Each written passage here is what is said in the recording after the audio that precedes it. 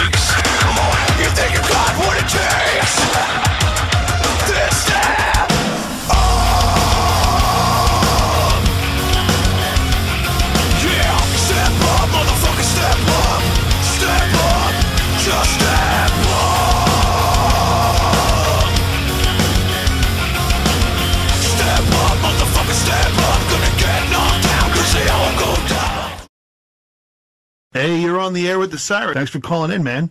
Hey, Logan, how are you? It's a pleasure to finally get to speak with you. So, for the sake of our listeners here, why don't you tell them where we might know you from, and where they might have heard you before? Well, I've been doing music for a long time now. My first band was Machine Head. I was the original co-founding member and co-wrote on the first two albums. And then I was in Soulfly for about a year during that first album cycle. And then I had a band called Medication. We did one album, and that lasted about a year and a half before I started producing. And so I went into studio mode around 12 or 13, 14 years ago. That's been a long time. And I started just working as a producer and mixer and writer, and then got into some other visual media stuff like video game music and film and TV. I worked with some really great bands. You know, Logan, I was looking back through the history of everything, and it's certainly a 6 degrees of separation from of people who you have played with, who you have produced, and then it kind of, circles back around to where we are going today and what's new and what's coming up for you. And we've got this brand new band that's coming out. Features Travis Johnson from In This Moment. Right. And we've got Brian Jackson, who are still working with Skin Lab now. You've got Matt Snell, who was the original bassist from Five Finger Death Punch, which you worked on their first record. And we're back in with Hamilton. So this record is pretty well-rounded creatively. That it's, there's a couple of sort of rap rock songs on it, and the rest of it, it's just like really just good metal and like rock crossover at moments. Just amazing guitar riffs, good tempos to get the crowds going, and a lot of good vocal hooks, and it's got a lot of aggression, and it's got a lot of emotional content. It's really believable. The way it's come together is really fluid, and one of those things like that just happens. Everyone's in the right place at the right time.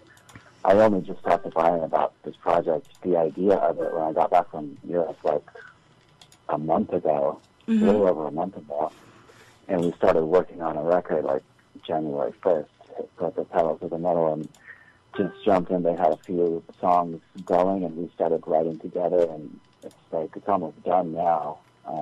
And we're really, really happy with it, and everyone involved is just like, and we're just doing what feels good. There's no agenda really. It's all just like, it's all feeling really good.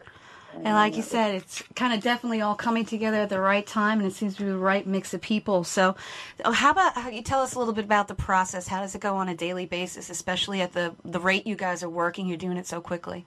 It's blocked out the time here. I'm in Las Vegas, and Brian lives in Vegas. I'm just here for a little while. I've got my studio set up, so every day I pretty much haven't taken really a couple days off here and there to go visit my kids, but we come in every day at the crack of noon or 1. Starbucks in hand, right?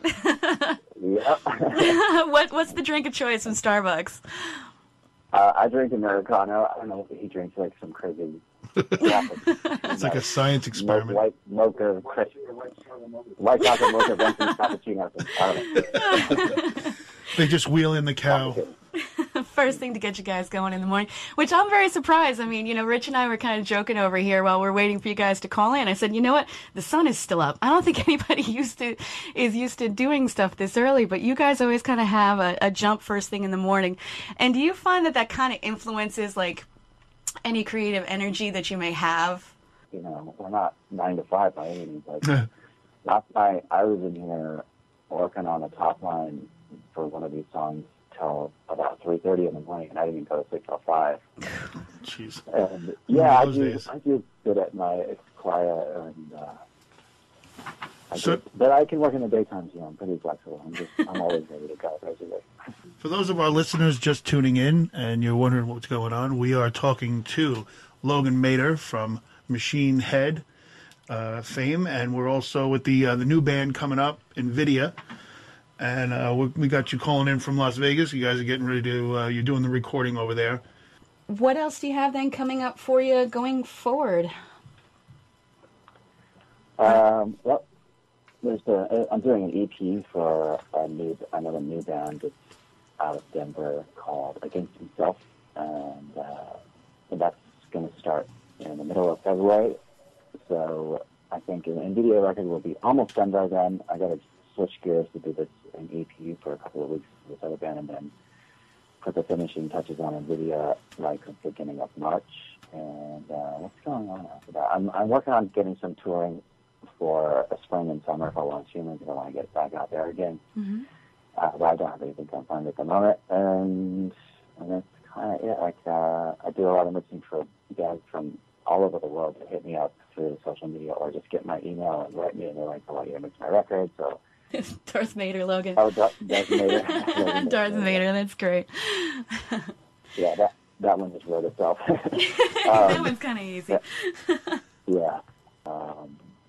You know, you have a lot of bands, agents, and everyone who reaches out to you. What is it about an artist or a project that makes you decide, yes, I want to be involved with producing this record? I've been fortunate that I get to work with like really talented people that do music that they believe in, and that makes you feel something, makes me feel something, and that's all that matters, even if it's like, you know, melodic death metal from Greece, like a man called Septic Fresh that I worked with recently, or, you know, a 500 Death Punch, or a band like Invidia that's more melodic and more rock-based. Like, I like all subgenres of rock and metal, as long as it's really heartfelt and special in some way or another. So I can't complain. I've gotten to work on it. It's like doing what I love for a living. Sure. It's just, you know. If you're doing what you love, it'll never feel like work, that's for sure. So why don't you tell us a little bit more about your new project that you've got going on right now with Once Human?